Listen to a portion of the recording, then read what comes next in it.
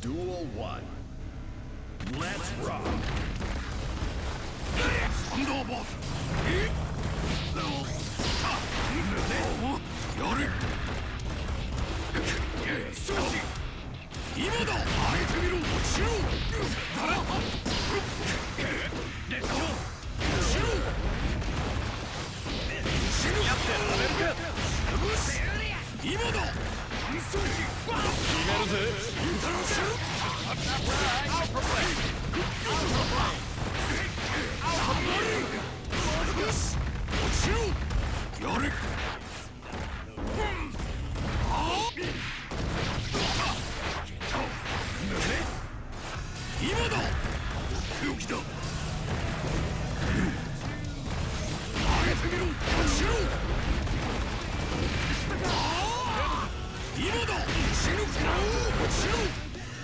Slap.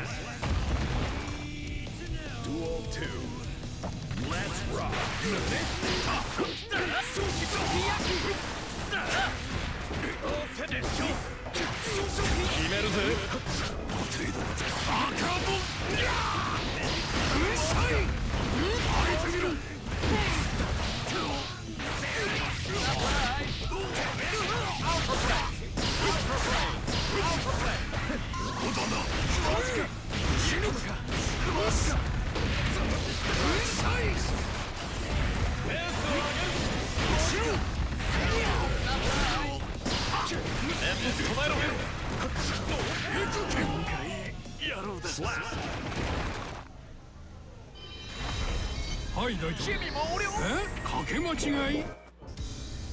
Duel 1. Let's rock.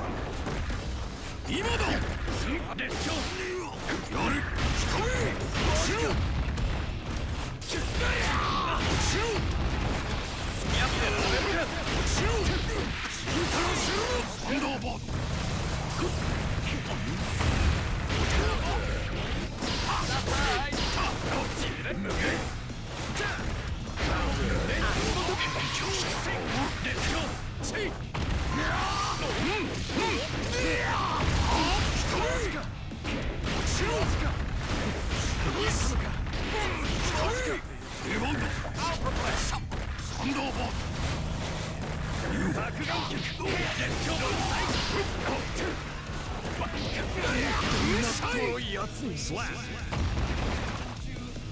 Duel 2. Let's rock.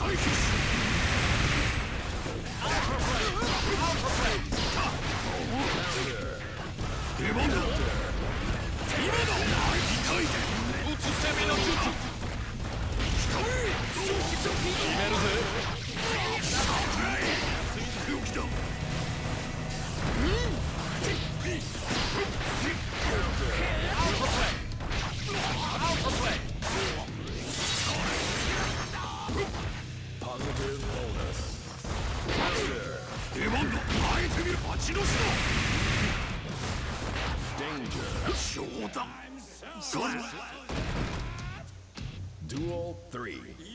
Let's rock.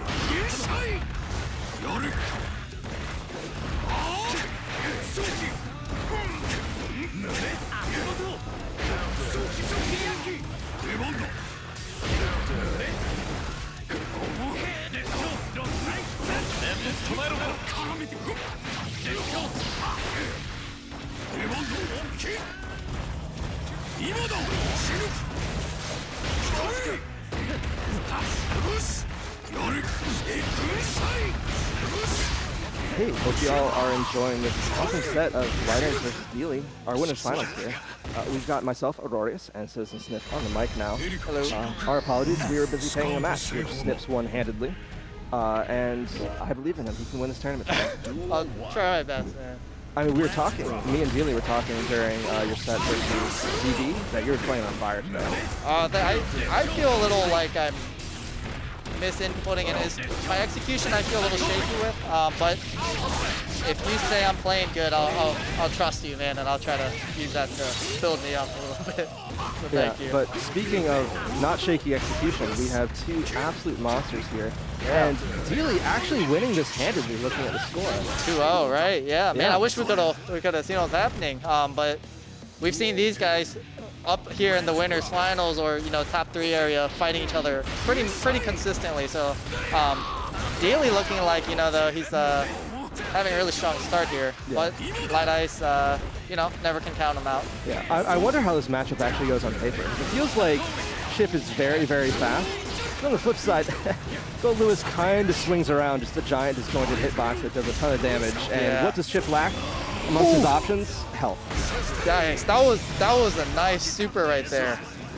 Look at that red health. That was almost half. I know, right? That's the life of Chipp, as I like to say. All right, you got Lightice in the corner, swinging that thing. All right. Okay.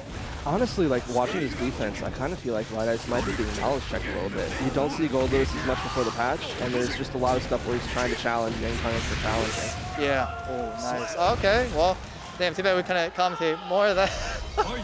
Dang, Deeli's got his boys today, huh? Well, so the person he's hugging is also a Goldlewis player. Oh, okay. It's the Goldlewis brotherhood. I got you. And I think with how the patch notes went, I think we're going to be seeing a lot more of that soon.